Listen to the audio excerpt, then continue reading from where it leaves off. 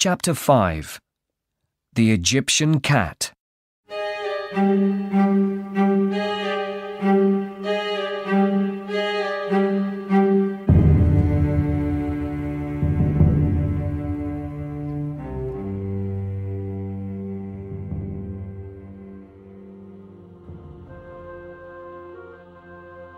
Jill was on holiday in Cairo with Alan, her husband.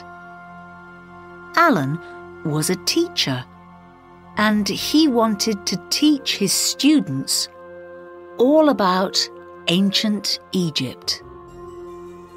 So Alan and Jill visited the pyramids and the Egyptian Museum. Let's go to the market today, said Alan at breakfast on their last day. Good idea, said Jill. I love shopping. Later that morning, Alan and Jill walked through the market. There were lots of little shops there.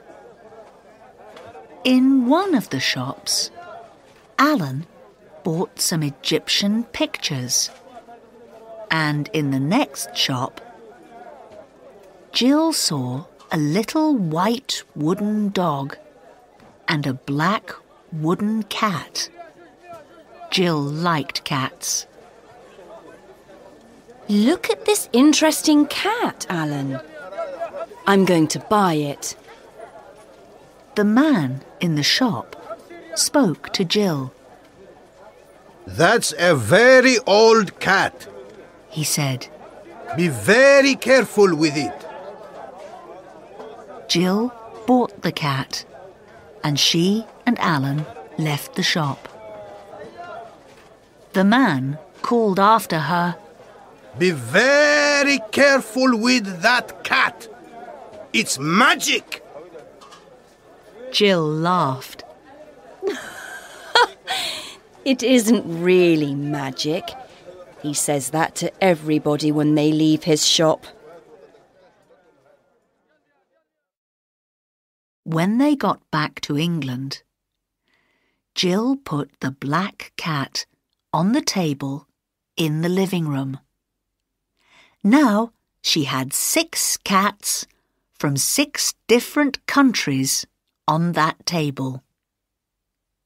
But a week later, Jill began to find the black Egyptian cat in different places in the house. One day, it was on the chair in the living room. The next day, it was on the floor. Then, she found it in the kitchen. She told Alan about it that weekend. What? Is that Egyptian cat moving? Alan laughed. That man was right. Perhaps it is a magic cat after all. Cats were very important in ancient Egypt, you know. Don't laugh, Alan, said Jill. I don't like it. One evening, Jill came home from work and found the wooden cat in the garden.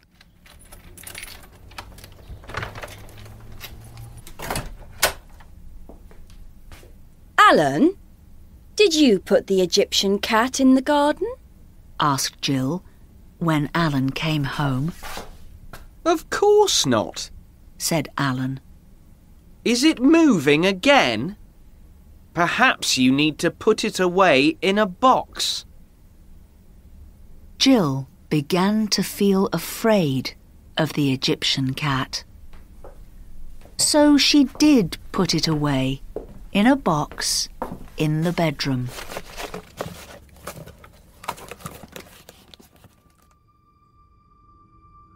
That night, Jill slept badly. The Egyptian cat appeared in her dreams. Its eyes were yellow and angry. What do you want? Jill asked. But the cat did not answer. The next morning, Jill woke up and saw the cat.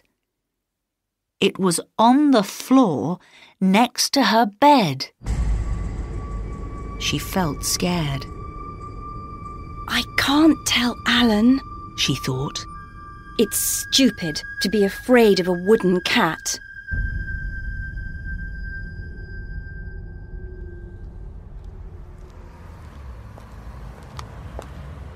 After breakfast, Jill walked to work. She took the Egyptian cat with her.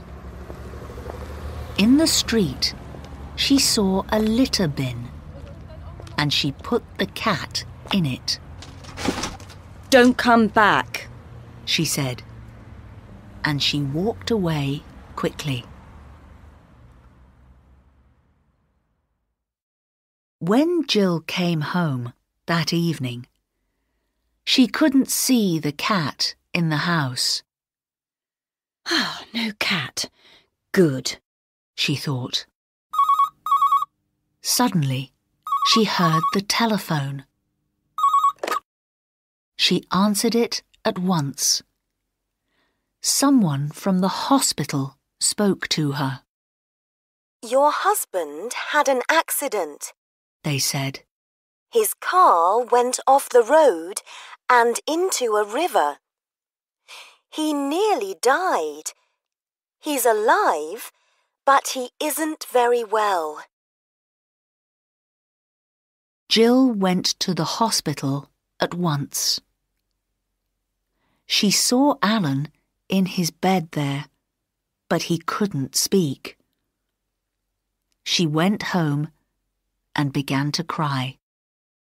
That cat did it. It was angry with me. I wasn't careful with it. I put it in the litter bin, and Alan nearly died. What am I going to do? Quickly, Jill went out into the street to find the cat. But there were lots of litter bins in the street. Which was the right bin? Jill couldn't remember, so she looked in all of them. She was there for a long time.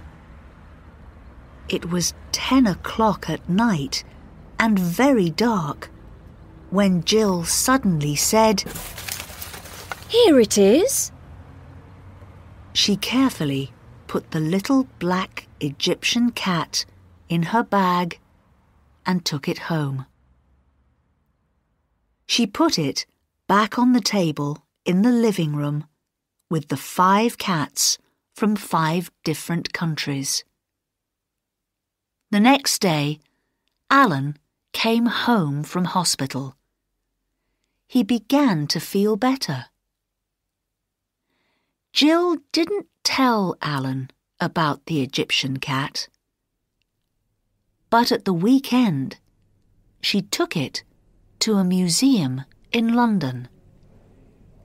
The man there looked at it for a very long time. This cat is very, very old, he said. It's an ancient Egyptian cat. Cats were very important to the ancient Egyptians. Where did you get it? Jill told the man in the museum about the market in Cairo and about the old man in the shop there.